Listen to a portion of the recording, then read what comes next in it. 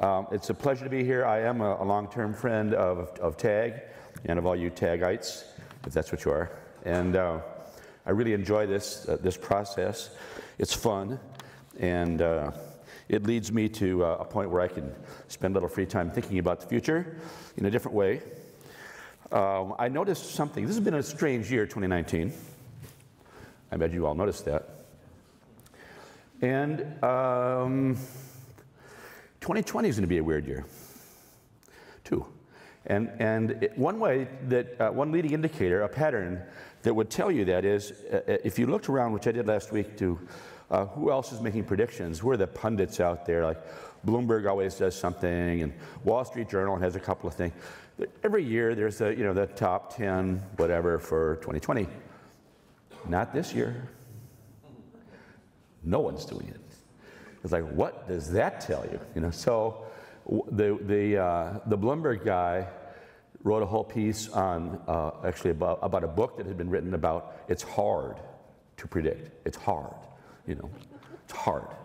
So that was his thing. And then Wall Street Journal had a thing about it's all the trends are coming to an end. Like end of days or what? So that was hard. That's a hard thing. And we have a saying at SNS. You've all heard of kind of black swans or whatever, unexpected events. And our saying is there are no black swans. They're just really bad predictors.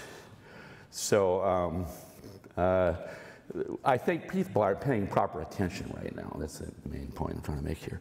Now, I'd like to throw out a couple of easy predictions just to kind of get warmed up, and then we'll do the usual thing. We'll do some stuff on economics, some stuff on tech, and then I'll just read the predictions for the coming year. So the easy ones are, there's going to be an election this year, and someone's going to win, and the other guys are going to lose. There's going to be a football game on Sunday, and a guy named Russell is going to turn and give the football to another guy named Marshawn. Okay, I'm done with that. Those were the easy ones. The theme for looking at 2020 for me this year is one I don't think any one of you will disagree with.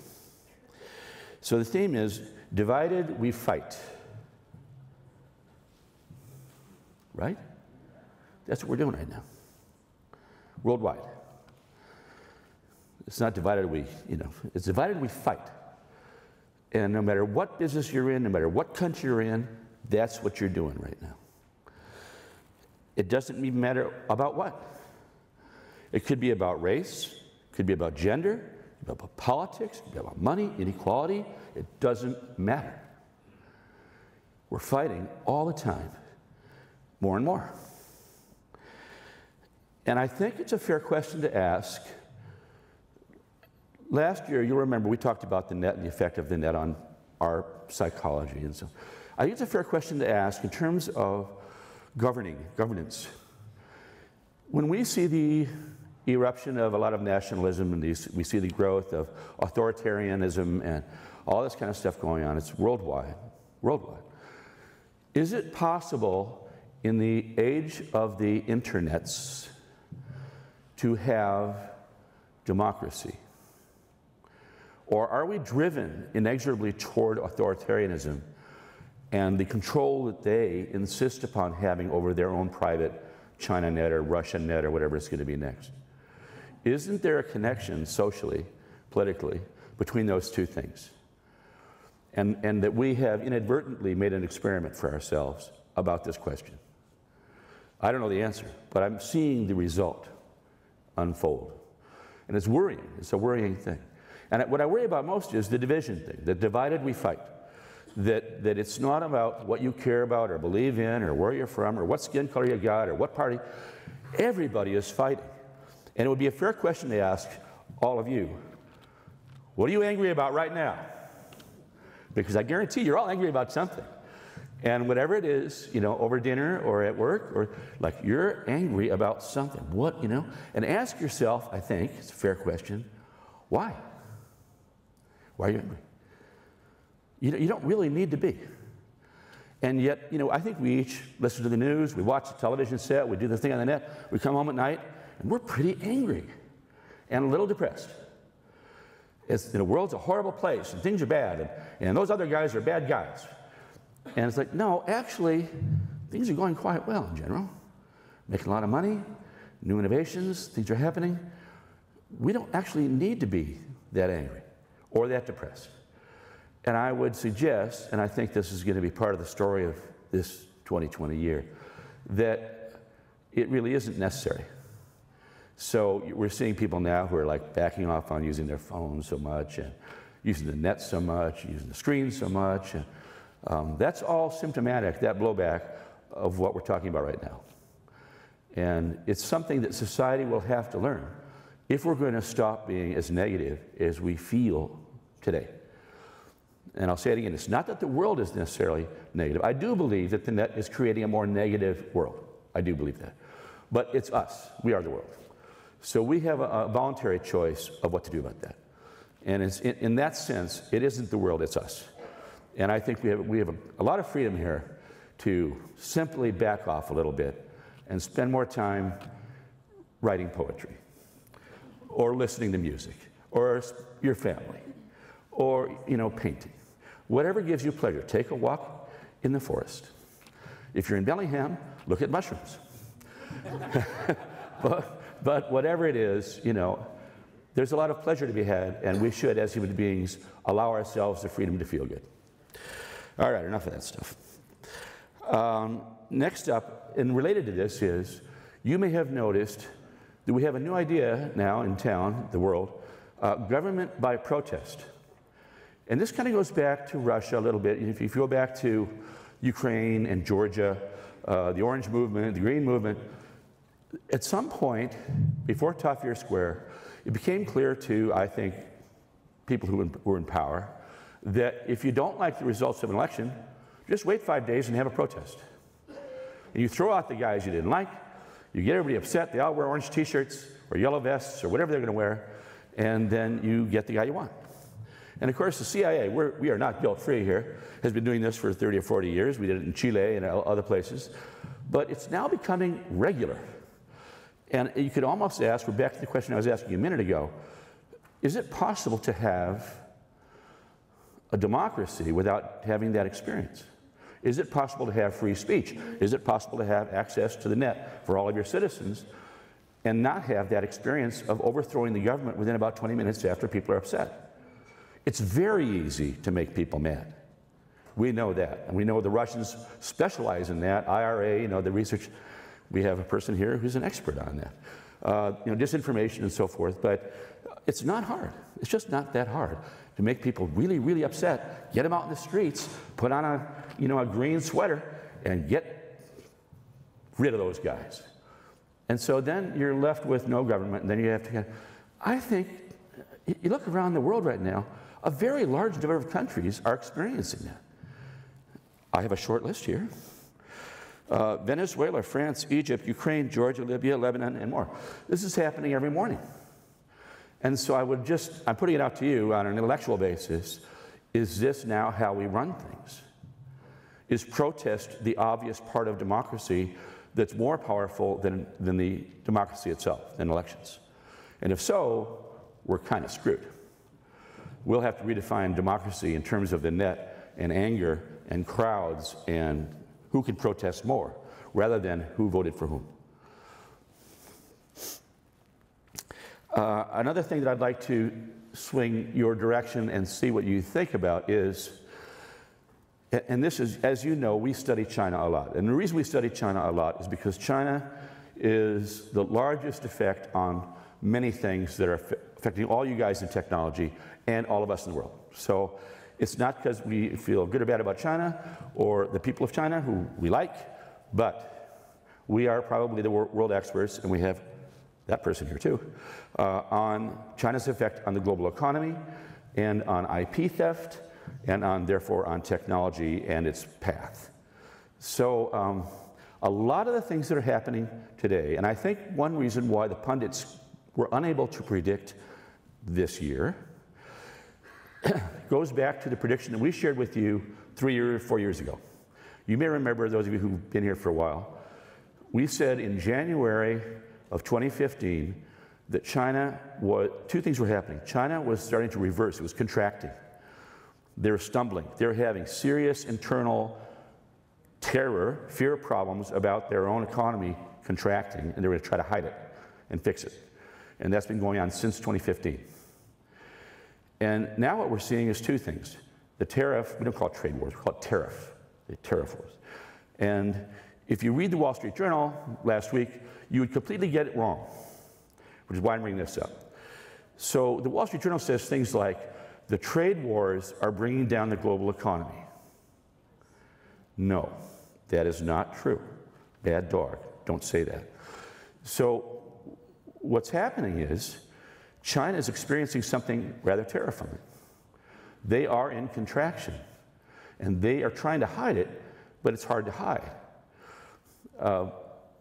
If all that were happening were that, most of the things that we would talk about for the rest of today would be true.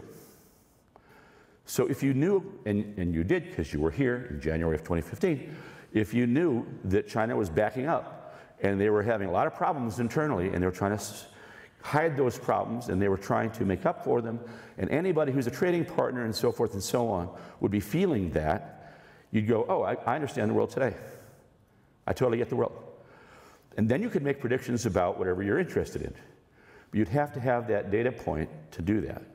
It is a it's probably the most important data point you could have in terms of trade, in terms of economy, in terms of global technology. So you guys have that. That's helpful. Now let's go back to the tariff war, not the trade war. It turns out, we believe, that the model that China uses is based on the theft of intellectual property. We were the first people to really publicize that in America, the world, I think. So I think now you probably all agree. It wasn't clear 10 years ago, but now it's clear. So if that's true, then you have to ask yourself, if we or someone like us doesn't stop China from doing that at their scale, now it's going to be 1.4 billion people, what happens to the global economy?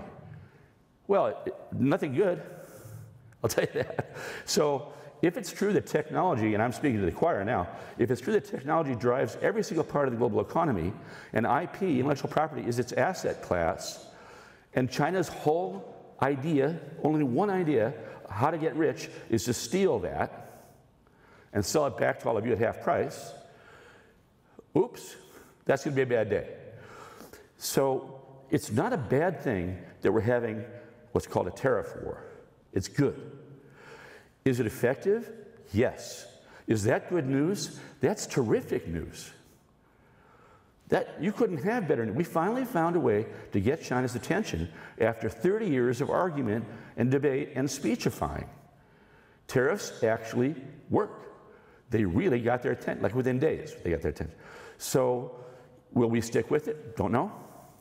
Who's going to get elected? Don't know. But we are really the leader in the world at trying to get this system to change its path from one of theft-based, subsidized selling on the global market to something better. And it worked with Japan. There's no reason it won't work with China, but it's harder with China. So instead of saying what the Wall Street Journal said, let's flip it. Instead of saying that, it makes it sound like Trump's trade war is ruining the global economy. No, China's choice of model is ruining the global economy, and Trump's tariff war is our only hope. And I'm not saying this because I'm a politician or I don't care. But we spend a lot of time looking for patterns in how the global economy works. And we're here today to tell you this is how it works.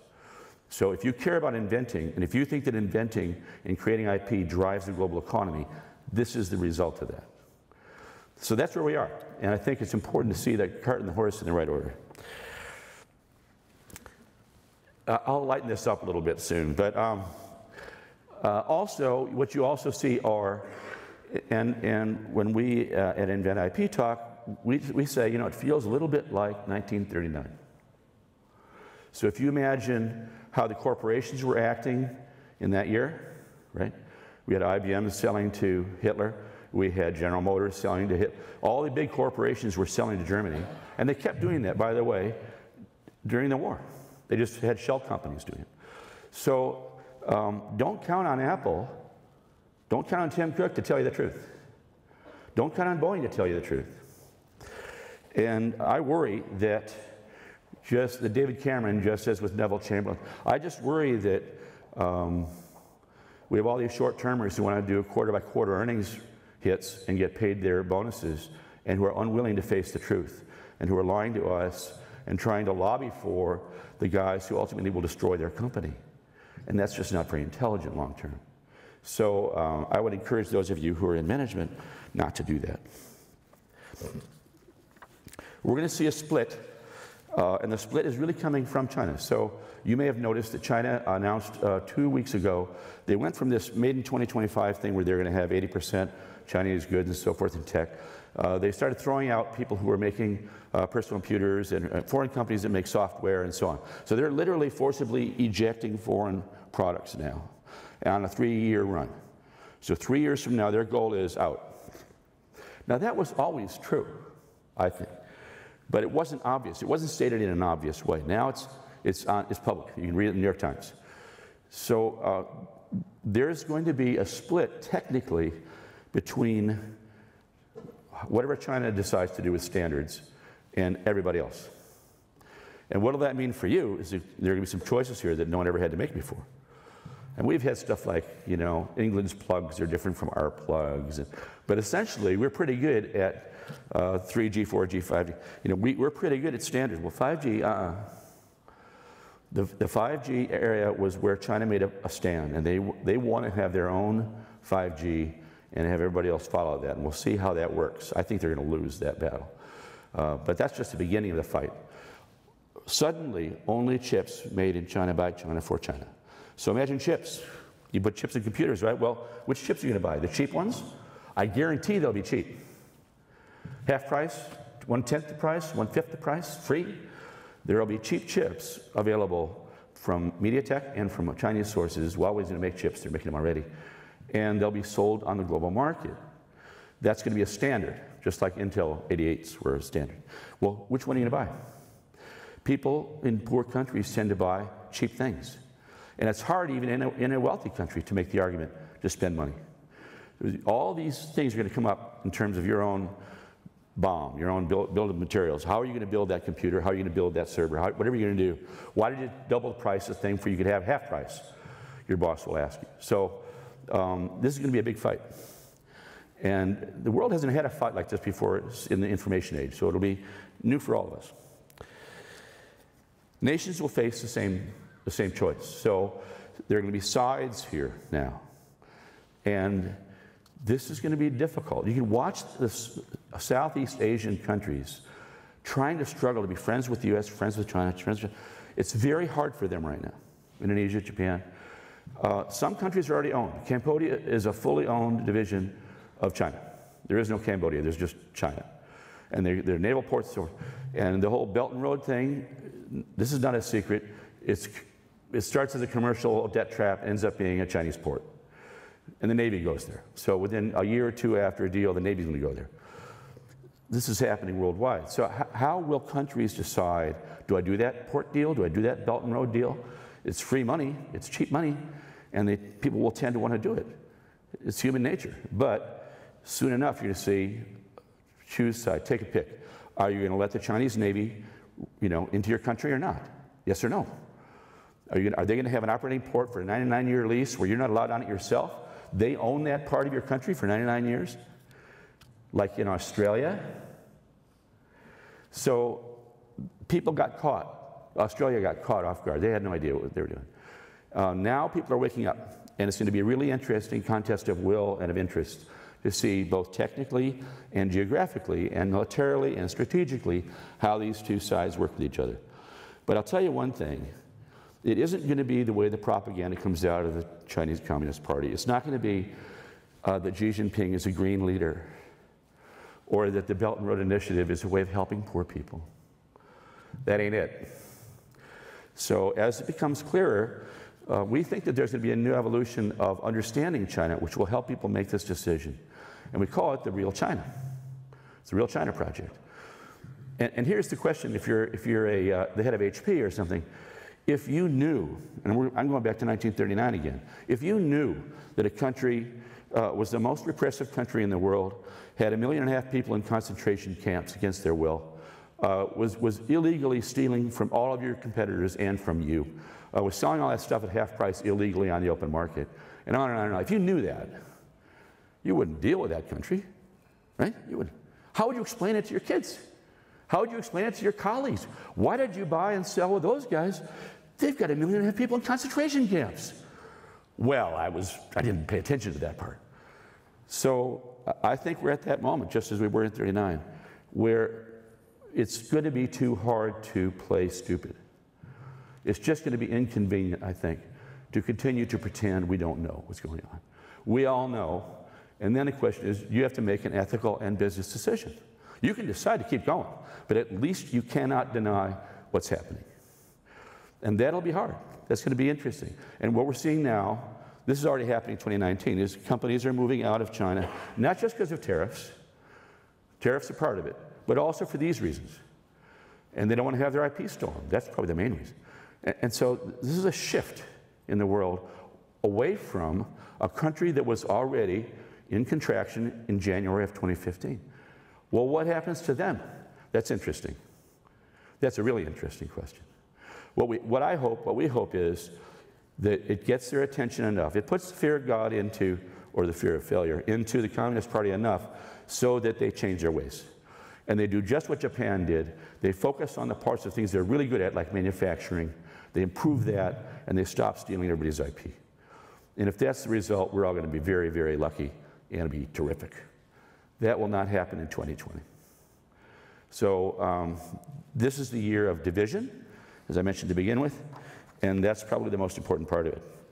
I'm going to say one more thing about the outside world in general, geo stuff, and that is Scott Morrison. Does everybody know who Scott Morrison is? Okay. Australia. Scott Morrison is the Prime Minister. He is part of a party which is owned by the mining interests of Australia. Australia is a resource-based economy. 4/5 or something of their GDP comes from that. So, and they have a political system where within 15 minutes, if those interests aren't happy, they get rid of the Prime Minister and they put in another one, which just happened to my friend before Scott showed up. So Scott knows that he'll have 15 minutes before the phone rings if he says the 2 words global warming. He is not allowed to say global warming. If he says global warming, he's out. To watch him stand in front of the destruction of Australia and say how his hearts and prayers are, going out to the dead firefighters, I would be extremely surprised if he lasts for 3 months from now. So probably in 2020, Scott will be replaced by somebody else. That doesn't matter. That's good. What's more interesting is I don't see how Australia goes forward. I mean, if you ever wanted to have a revolution, just do this, right? Just have people burned out of their homes, standing on the beach with their children, removed by the Navy in the night, and have the Prime Minister, have the ruling guys from the mining thing saying, don't worry about that. It's a vacation.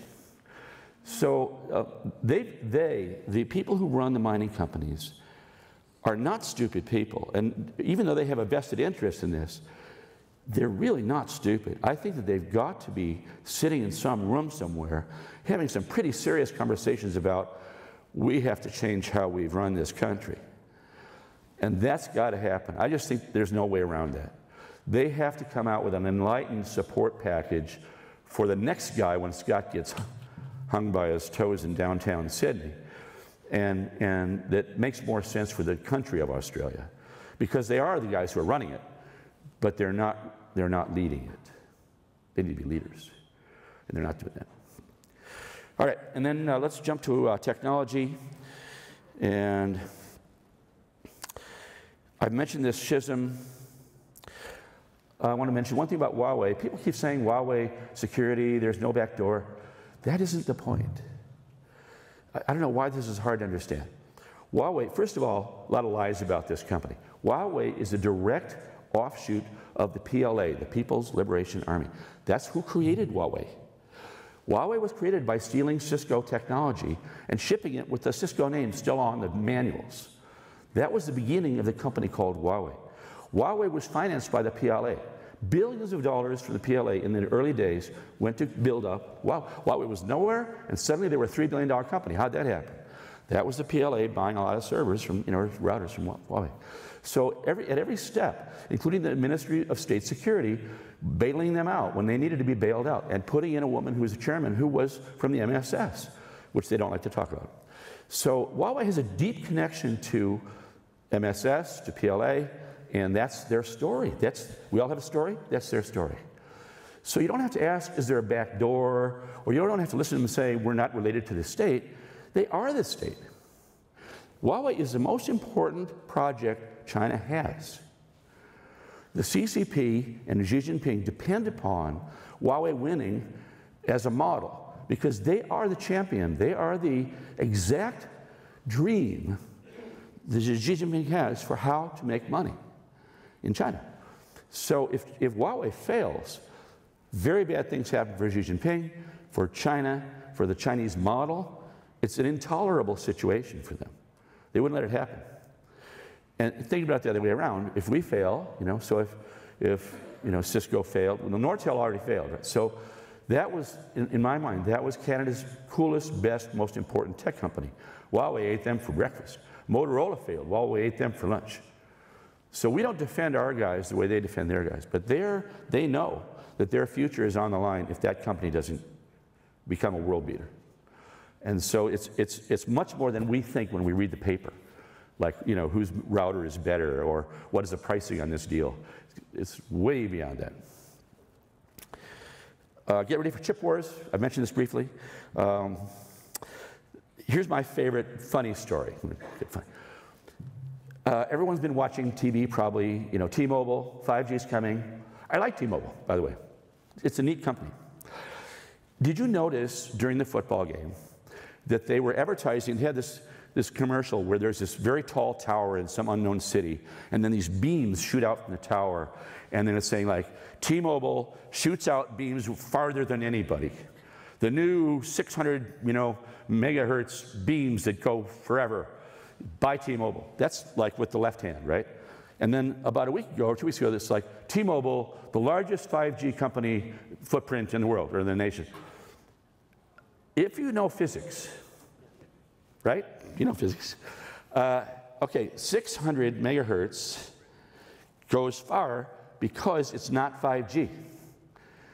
It's the opposite of 5G. It's like the lowest possible frequency you could get your hands on. It's lower than what I used to have a Motorola box phone. And then 5G is way, way up here. And they don't have any of that spectrum at all. They don't own any. So, I don't know, it's a joke. It's kind of a joke. But what you're going to see this year is a lot of frippery around 5G where everybody lies about what they've got. Whatever they're selling, I don't know, take 2 looks before you buy it because it's probably like T-Mobile and it probably isn't really 5G. And all these people are expecting to use this gigantic jump in bandwidth. Typically what happens for every one of these jumps from 2 to 3 to 4 to 5 is the carriers have a decision to make with the spectral efficiency of that bandwidth, how to divide it up. Should I give it all to Evan or divide it up everyone in the room? And if they're all going to pay me the same amount either way, I'm going to divide it up everybody in the room. So instead of Evan getting a gigabyte or whatever, he'll get 1/10 or 1/20 of that, and all of you guys will be suffering a little bit. But it'll be 20% better than before, or 100%. But it won't be 10,000% better than before. And that's my guess, is that whole 5G thing, years from now. So I'm just about done with this part, and then we'll do the predictions. So a lot of stuff going on, and I'm very biased about this thing, as you'll see in a minute. I think that the true drivers now of money, and in many ways of technology, are going to be kind of healthcare, biotech, and computing together. There's just so much to be done, and there's so much that can be done now. So we know that the funds are already going into healthcare spending in the United States. We know that. But where's it going to go? And instead of just saying, in the past it could be Medicare fraud or something, well, A lot of it's going to go into R&D for healthcare and for cancer and for other diseases, and how compute can help in major new ways that weren't available earlier. And because those new ways are now available, it's a big deal. It's a new day in terms of the tech world. And although we've been talking about cancer for 30, 50, 100 years, and we've been talking about computers all that time, we're going to turn a corner in terms of the actual power of the compute systems that are going to be brought against those problems in a very productive way. And that's exciting. So I think there's going to be a lot of success there, a lot of discoveries there, a lot of noise and competition, and also a lot of really happy people. So I think at that point I should let go of that stuff, and then let's do the predictions, and I think Paul and I are going to chat for a few minutes. If you've been here before, you know I read these, which I apologize for doing, because as he mentioned, a year from now I'll be hung by my own petard on whether they came true. So here they are. Number one, autonomous electric cars move from a technology platform story to one of the great global economic impact stories. While overall car sales remain down in the short term as a direct result of China's contraction, the industry's current retooling will result in future years of new growth and market domination in dozens of technology markets. Number two, 2020, it's time to talk about the real China, as Xi's ambitions for China become clear. The idea that it's okay to trade off quarterly profit performance for partnering with the most dangerous and repressive country in the world becomes a non-starter for an increasing number of global business leaders. The process of disengagement from the real China has its practical start in 2020. Number three, privacy takes its proper place in e-commerce.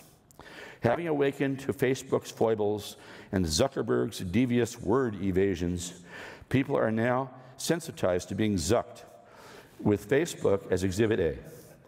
Even more encouraging, while half its users just don't care, the others do. Not using Facebook becomes a thing. People invent excuses why they use it at all in niche form. While new laws are passed against its tactics worldwide, Facebook becomes the spiritual ghetto of the social network city. You can tell where my heart is on this. Number four, the whole home network idea takes major hits, even as it grows. Some homes have 10 Echo Dots, cross-talking Siri, Alexa, and Hey Google appliances in every room, while other homes put their phones in the freezer. This home privacy invasion market becomes the physical battleground over world privacy rights. Number five, the year of cloud confusion. Is it the AI cloud? The healthcare cloud? Cloud providers find themselves desperate to differentiate their data centers through new acquisitions weekly, racing to bring on their own proprietary pattern recognition processors as they urgently chase more money than they can imagine through hallways they are just now designing. Number six, net division will continue to harm society worldwide, pitting big companies versus countries, people against people, and countries against each other. CRINC, which stands for China, Russia, Iran, and North Korea. CRINC versus the rest of the world will destabilize the planet using the net. Number seven, Amazon emerges from the big tech scrum as the company that will just keep on growing forever, no matter what. Copycat Alibaba, eat your heart out. Number eight, the Boeing story becomes iconic, not just for the firm's well-publicized safety lapses, but as an international takedown target. Who will the Chinese Communist Party target next? Cars, chips, and smartphones, with terrific stakes at hand. What happens to China if Huawei loses? What happens to Germany with a declining Daimler or Volkswagen? Who will the new winners be, and what is it worth to their home countries to make it so? Boeing has a huge return in 2020. Number nine, the ride disruption business model capitulates with higher pricing, real differentiation, and corporate bodies everywhere.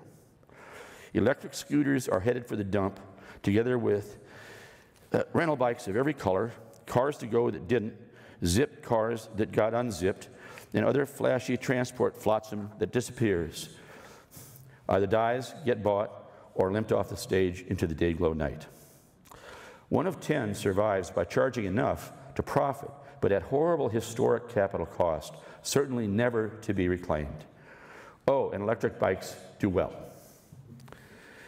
And number 10, major discoveries are made in cancer and computing together, as accuracy and scale of integration into safe and efficacious treatments dwarfs the past pace of advances. Life is complex, and it requires complex mathematics to be its proper partner. That's it. And so Paul, if you want to talk a little bit. And I want to mention one little thing about the Boeing comments that I made. I promised Paul I would. Those of you who watched the whole MAX debacle unfold, if you were watching closely, you will have noticed something that had never happened before. China and their FAA, version of the FAA, was the first international regulator to shut down those planes. Now, we've been waiting for China with its C919 program for a decade to challenge Boeing. But even we didn't think that it would happen in this way. So imagine when our FAA said, we're not going to approve the MAX until every international agency approves it first. We'll be the last. When our guys said that, China must have sent them a bottle of champagne. So Boeing found itself in the middle of this fight that was started by China that wants to sell 737s. The C919 is a 737. It's kind of a mix between the Airbus and the, but it is a 737. It's destined for the same market. It's already being sold into that market in South Asia. And so what better way to get a real leg up on Boeing than to not let them fly in Asia and then, of course, in the whole world. So I'm not saying that, I'm really glad Dennis got fired. He should have gotten fired. And I'm really glad that Boeing's going to do a redo on their whole safety thing, because they need to. But there is another part of the story. All right.